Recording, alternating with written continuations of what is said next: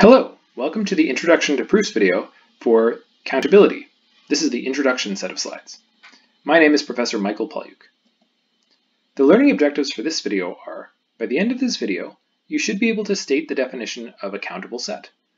You should also be able to use the Cantor-Schroeder-Bernstein theorem to show that some sets are countable. Our motivation for this is one special case of an infinite cardinality is when a set has the same cardinality as the naturals. And we think of the naturals as being a small infinite set, whatever that means.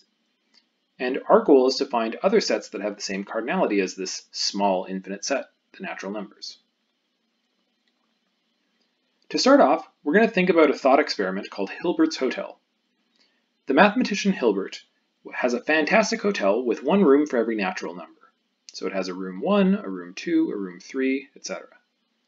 A farmer arrives at the hotel and they're sad to see that every room in the hotel is full. However, Hilbert, by rearranging his guests, finds a way so that every old guest has a room, and the farmer also has a room. How does he do this? Take a moment to think about this. How can Hilbert rearrange the guests to find space for their new person? So one possible answer is that Hilbert asks every current guest to move into the room that's one up. So if you're in room n, you go to room n plus 1.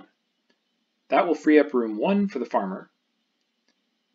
Now think to yourself, does the farmer have a room? Yes, they have room 1.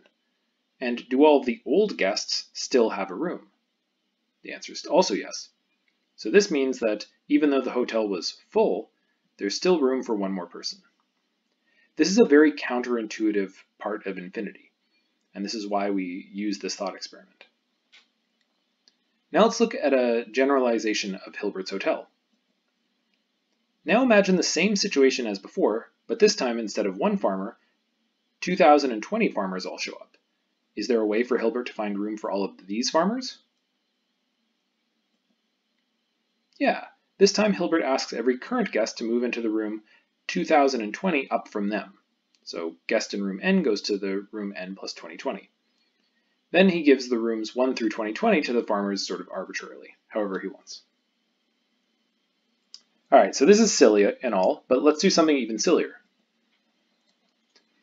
The hotel is so lovely that every current guest phones one friend and tells them that they have to get a room at Hilbert's Hotel. How does Hilbert find a way to accommodate all these new friends? So take a moment to think about if every single person phones another friend, how can you find room for all of those people?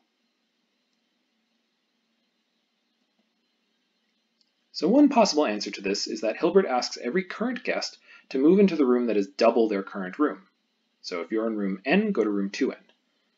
Then each guest's friend can go into the room that's one above them, so 2n plus 1.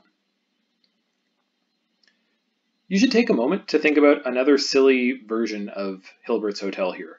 So if each person calls like n squared many people, can you still find room? Things like this. You should think about a silly version of it. Here's one even crazier version. So one day, a large soccer team shows up at the hotel. Each soccer player wears a jersey with a different real number on it. So for example, there's a player with a pi jersey, there's a player with a √2 jersey, and there's a player with a 7/2 jersey, and all real numbers are represented. This is a huge soccer team. Can Hilbert find a way to accommodate this whole team into his hotel?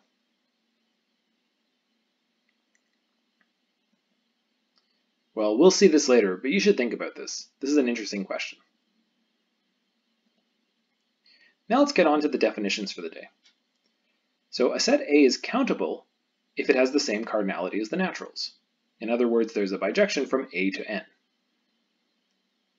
So countable sets for us are necessarily going to be infinite. So the following are equivalent. A is countable. There's a bijection G from the naturals to A, so we've swapped the order of the domain and the codomain. And the name countable comes from the following. A can be enumerated using the naturals in a list as A1, A2, A3 without any repeats. So the first two we've seen previously. It's by swapping the domain and codomain. But the third one is going to be used for us in sort of writing down a countable set. So we're going to be able to provide not quite proofs, but nice pictures for why something is countable. Now, why are 2 and 3 equivalent? Well, let's say that you have a bijection from the naturals to A. What should be your first element, your second element, your third element of A? Well, if you have that bijection, then you can write them out as G1, G2, G3. And you can think to yourself, why doesn't this have repeats? And why does it hit every element of A? It has to do with the fact that G is a bijection. You should think about that. Now, formally, we're going to use 1 and 2 to prove our statements about countability, but we'll also use 3 to help us with pictures. So here's an example. Show that the set 2021, 2022, 2023, and all positive integers after that is a countable set. As a hint, this was one of the Hilbert hotel problems. So let G be the function from the naturals to that set, defined by G of n is n plus 2020. This is pretty clearly a bijection.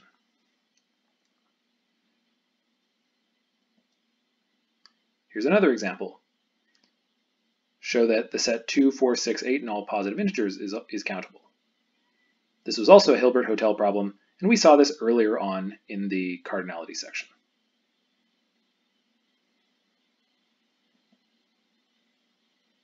Now a more interesting example. The integers is a countable set. So one way to write it out as a list would be 0, 1, minus 1, 2, minus 2, 3, minus 3, 4, minus 4, etc., and keep alternating. So this would be an example of an enumeration of the integers where everything is represented eventually and there are no repeats. But the issue with this is that it's not always clear, like it's not really a proof because it's not clear what the 100th thing on this list will be.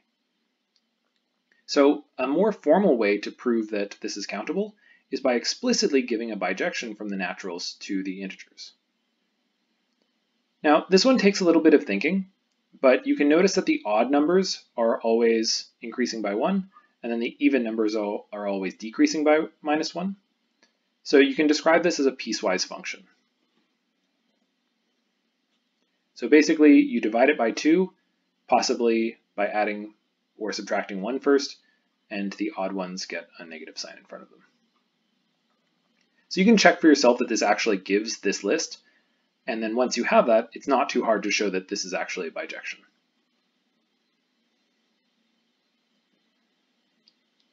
Here are some other examples of countable sets: the naturals, the integers, the rationals, n cross n or z cross z, and every infinite subset of a countable set.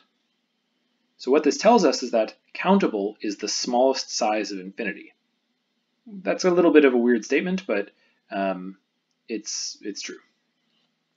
So we'll prove all of these things later. Here are some other theorems that we won't prove, but we'll leave them as challenging exercises for you. Show that the collection of all finite strings of zeros and ones is countable. Put another way, all binary numbers are countable.